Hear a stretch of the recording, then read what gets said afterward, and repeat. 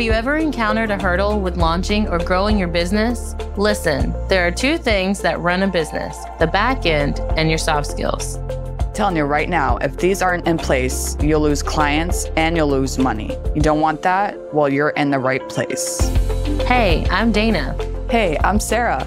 We're your hosts of the Entrepreneur Encounter, and we're going to give you a behind-the-scenes glance into our businesses, give you genuine feedback, tips and tricks, plus occasionally bring on guests that care about supporting you to grow your business organically and nurturing authentic relationships.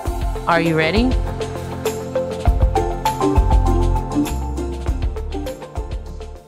Welcome back, listeners. This month, we've been discussing and understanding conflict, how to better prepare for conflict, and resolving conflicts. Because let's face it, every single day, even if it's a small conflict, no day is perfect. Something is always going to go wrong. But how do you adapt and move forward after conflict? Some of them, like I mentioned, are smaller, so you can just kind of take a deep breath, clear your mind and move on and kind of release any tension from it. But in today's episode, Sarah and I are going to talk about what to do if it's a bigger conflict and like how to be able to kind of work through that process.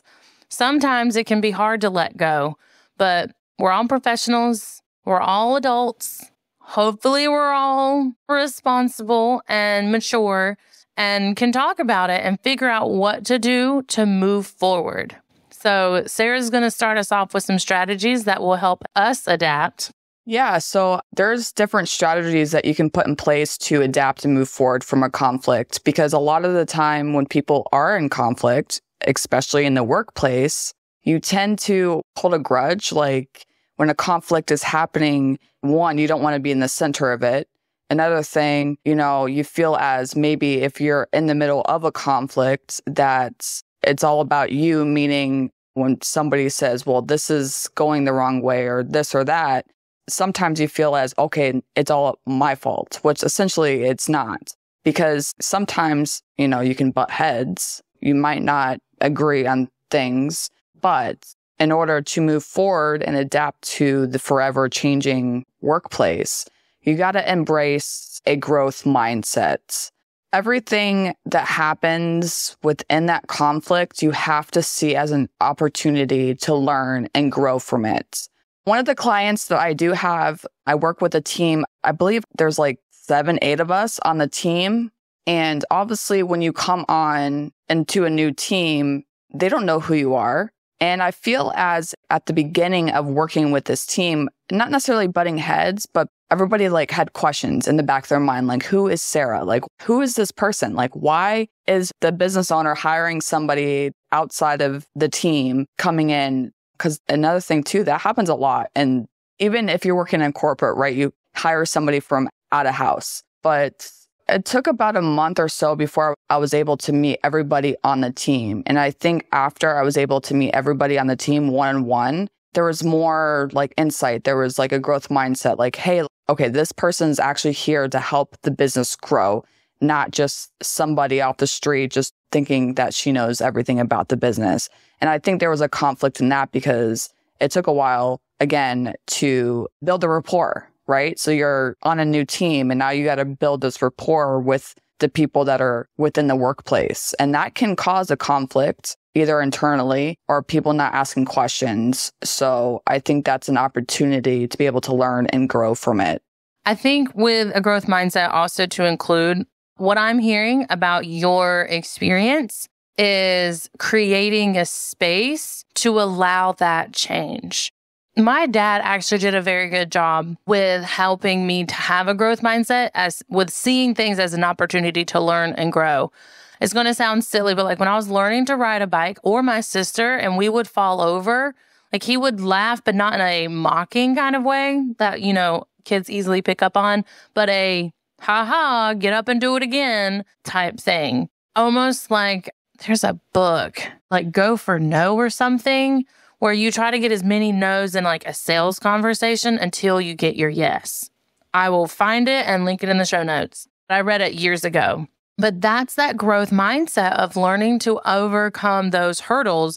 In this case, Sarah, yours was overcoming joining a new team and coming in and essentially shifting how the whole culture went, the whole dynamic. And that is scary and you don't know what's going to happen, but you created the space, you took the time, you saw things from their perspective, and you helped guided them through the process of seeing things through your perspective. And there was a middle ground that was accomplished. Exactly. What is the saying? Teamwork makes the dream work. Yes, it does. It's so funny. It's like yes and no, because like essentially, if you're working with a team, even if you're working with one person, it's your client or somebody that's helping you, like an assistant or something, you literally have to come together as a team and work things out. Because if you're not going to work things out together and one person's doing one thing and the other person's doing something else, that will cause a conflict. So oftentimes you got to have those conversations and get feedback. It's not necessarily negative feedback, but we all have different opinions, all have different perspectives. But how can you come together and get to the common ground to where you're not butting heads? I think practicing that is the best way. Like practice listening. I do this with my kids. I will ask them random questions. So like I've asked my kids, what's something that I did that upset them today? Which is a very scary question to ask your kids because there's no better truth tellers than a child. They'll just tell you how it is. They don't understand, like, they might hurt my feelings. I just want them to talk to me. And I listen to their concerns and we try and come up with something that I can do better the next day. Then I do the same thing with them is, today, when you were too loud during my meeting or were hitting the ball against the house when I was recording my podcast was a little frustrating. And then we talk about how when my door is closed and other outcomes that you can do, other actions to do. And that's the feedback. We learn from our conflicts. We embrace the feedback. So again, with that growth mindset of we don't look at it as someone is shaming us or trying to be controlling, it's to make us all better and to move forward in unison.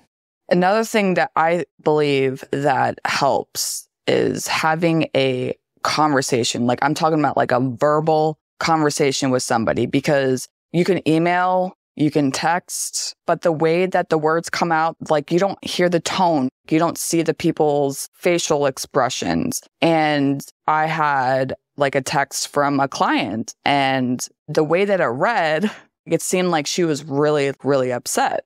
But a couple hours later, we had our team meeting and we're having a conversation about it. Calm, collective.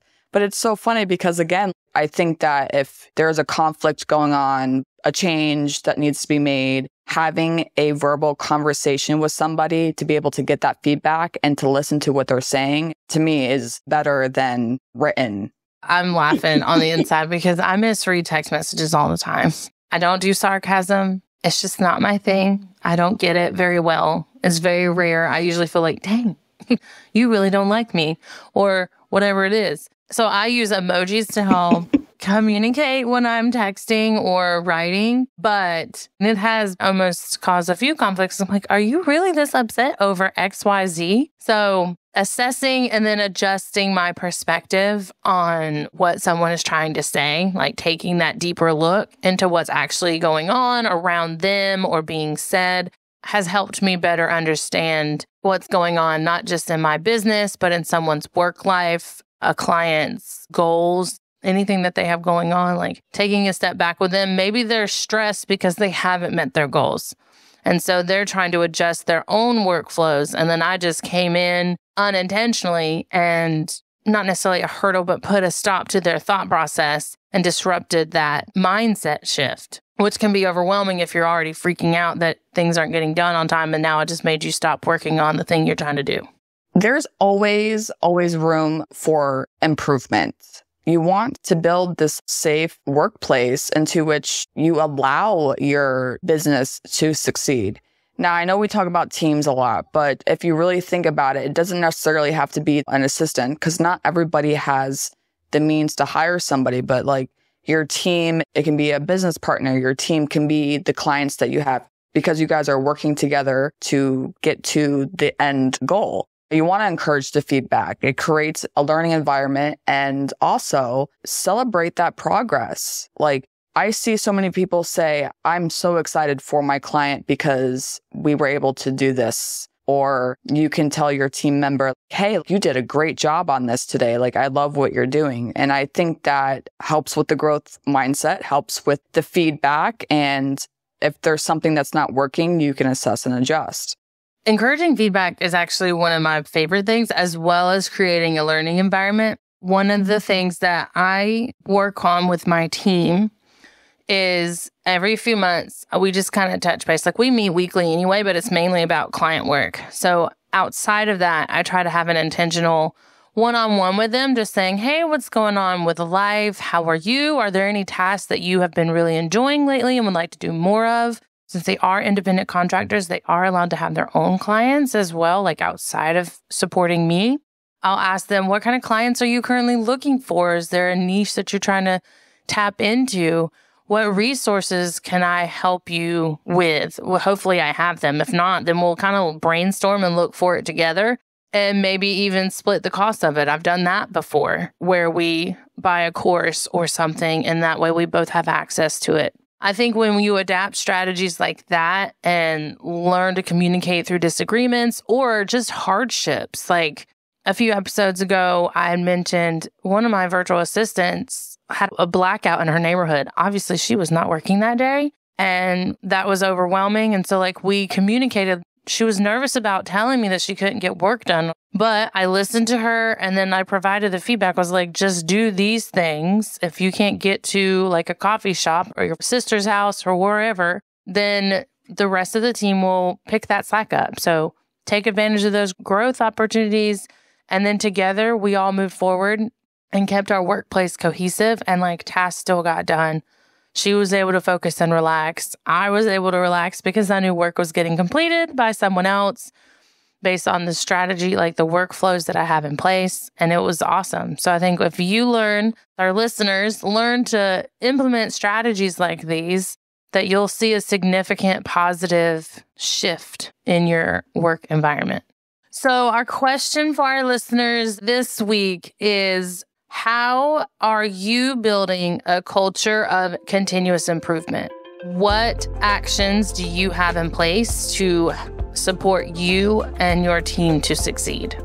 Stay tuned for next week as we dive into leadership and discuss goal setting for your business. As always, all the information and resources are in our show notes. Till next time. Thanks for tuning in to another episode. Remember, soft skills aren't just some fluffy buzzwords that get thrown around in the corporate world. They're the key to unlocking your full potential as a professional and a human being. Don't be afraid to invest in yourself and seek out opportunities to improve your soft skills. Sarah and I have a variety of workshops, online courses, and complimentary clarity calls for you to practice in real time with us. Links are always in the show notes. And be sure to join us next time for more insights, tips, and tricks to help you succeed in your entrepreneur encounter.